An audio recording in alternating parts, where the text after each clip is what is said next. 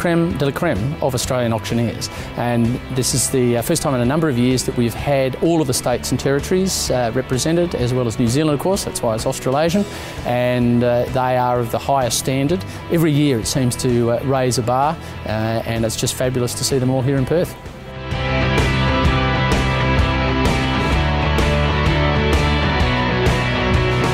You just try not to freak out is the biggest thing when you get those pressure situations. I guess we've got a formula where we keep coming back to what the number is and the next bid that we want, and as long as you keep coming back to that, you don't tend to lose your path too much. The standard is consistently high. You know, one of the key reasons that we participate in this competition is that we are constantly seeing the bar raised. You're always seeing the standard of auctioneering go up. The event gets more professional every year. You know, and that's what these things are all about. Yeah, we have a bit of banter in the back room and have a bit of a laugh and all give each other a bit of stick. And I think everyone takes that with a grain of salt. You know, we all know while we're there, we're all in the same boat, so we've got a bit in common too. So we get on pretty well, but there's always a bit of banter too.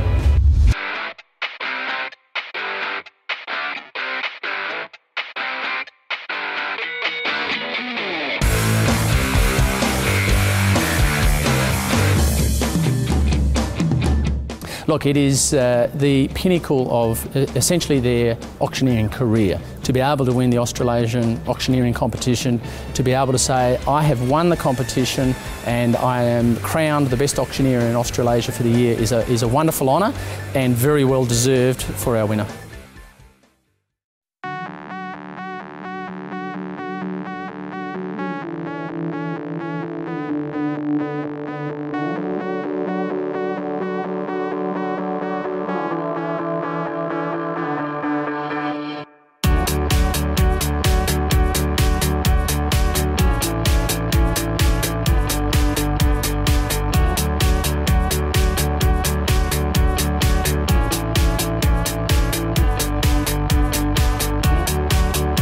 The winner, from New Zealand, Daniel Coulson.